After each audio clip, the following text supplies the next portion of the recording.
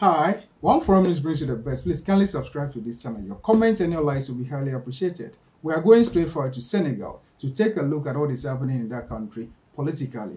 That is a place that a young man rose from prison to presidency. Yeah, we are talking about no other person than His Excellency Diomaye Faye. He is now the sitting president of Senegal. What might happen? Something dramatic happened in that country that he have to rise from prison to presidency. And one dramatic issue also is the former president, we are talking about Macky Sall, left the country almost immediately after handing over to him. Yes, you heard me right. Let us go into the story and know exactly what may have necessitated, allegedly, what may have necessitated him to leave the country almost immediately. Just some few hours after handing over, he have to jet out of the country. Yes, that was exactly what happened in Senegal. Now, let's take a look at something critical about democracy in Africa. Most often than not, though a lot of countries are doing so well, including Senegal, something happened prior to the election that took place in this year, 2024, that the president happened to do certain things or take certain decisions that did not augur well for the opposition,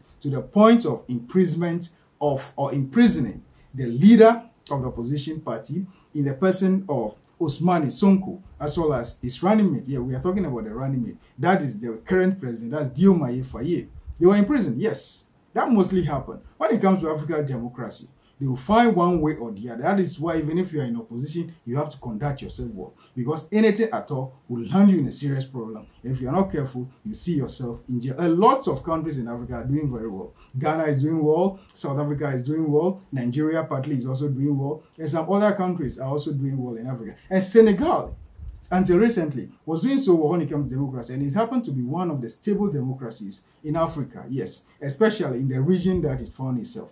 West Africa is doing so well, but something dramatic happened during the preparation towards the 2024 election that wasn't so good, because the fact that you imprison your political opponent, no matter how wrong they are, yes, if the person is wrong and it's justified for the person to be taken to court and imprisoned, fair enough, it has to be done. That is how the things are supposed to be, but it must be fair trial as well as everything must be justified. Now, who is Macky Sall, the former president of Senegal, afraid of before he have to leave the country almost immediately? And he left, reportedly, he left to probably, allegedly, that is Paris, as I said already, Paris, that's France. That is where he is now, allegedly, yes. But let's see what exactly happened. Now, this young man, who happened to be a former tax inspector, that is Faye, is just 44 years. And is married to 2 wives. That one is not an issue because in their country, it is legal for you to marry 2 or more. I don't know the actual number, but he is presenting to us that he is having 2. Yes, I think it's legal in their country. And we now have 2, that is first ladies. Yes, we have 2 first ladies. And one dramatic thing also is he appointed someone that happened to be the leader of his party. Please, let's listen very carefully and understand this thing very well. Sonko, we are talking about Ousmane Sonko, happened to be the leader of the opposition party. And this young man, Faye, who is now the president of Senegal, happened to be his running mate. But when they were in prison, and they were just released just a few days to the election, at the end, Sonko, Ousmane Sonko, very popular and very charismatic leader, was disqualified by the leadership of, we are talking about Macky Sall, the sitting president, or the former president of Senegal. Yes, that arose a lot of passion in the country, a lot of agitations, people died, and properties were destroyed here and there. And it got to a point that he has to use his de facto, or let me call it de jure power. He has to use his veto power or de jure power that is backed by law to postpone the election date. He did exactly that, yes. That happened, that even rose, they caused a lot of problem in our country, and people died just because of that. So this gentleman who was disqualified, I'm talking about Ousmane Sonko, decided to trust his running mate, that is Faye, because he knows very well that once he's not going or you have been disqualified, if he's not able to put someone in his shoes, the person may not be able to perform well. That was exactly what happened, and the people bought into their ideas. They voted massively for them, and they won. And as we speak, Diomaye Faye is the president of Senegal, and the former president have to practically run away from the country, allegedly. Yes.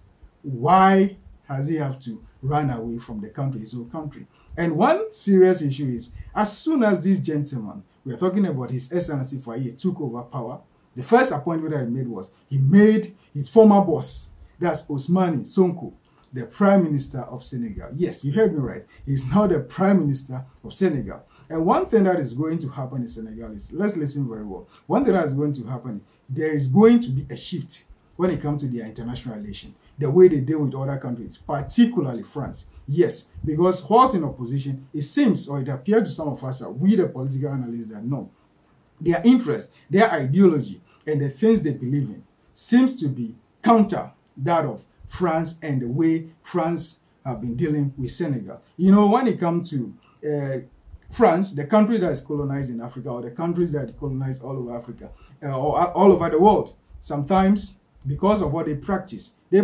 assimilation process, and that one I will explain later. Because of that, what they do is they will leave your country, they will give you independence, but one way or the other, they will have a way to control certain things in the country. And it seems that it's not so good for the people of Senegal. That is why these young men decided to fight against him. And allegedly, they've been supported by other countries here and there that's anti the France dominance in their country. That is why some of us can say practically that they will be able, or they are going to move from the old ways of doing things internationally when it comes to international relations, or the way they relate to other countries. A lot of people were there, a lot of leaders from West Africa. They graced the occasion during the inauguration, and the delivery of speech here and there, everything was perfect.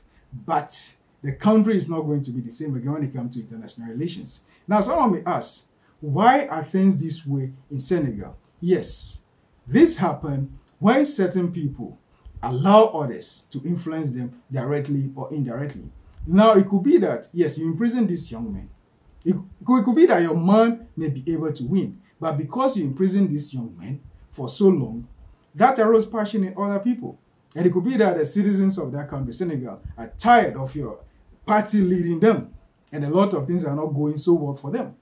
So they decide that no, why do you have to imprison these young men just because they are against you? So they decided to vote massively for them. That's a lesson that a lot of leaders in Africa must learn from. Sometimes you may be doing evil to your opponent, but at the end, it will turn to be good. Now we have the young man at the helm of affairs with Sonko, who is Ousmane Sonko, who is the Prime Minister, and a lot is going to change in their country. But we only hope and pray that their hearts will work so well for them to forgive those that wrong them or tyrannize them. That should tell all of us that power is very transient. Yes, you can't hold on to power forever. You have the power today, you must not use it to tyrannize people, or you must not use it capriciously. Once you do that, if you are no more, what will happen to you? You have to run away from the country, as allegedly done by Macky Sall, the former president of Senegal.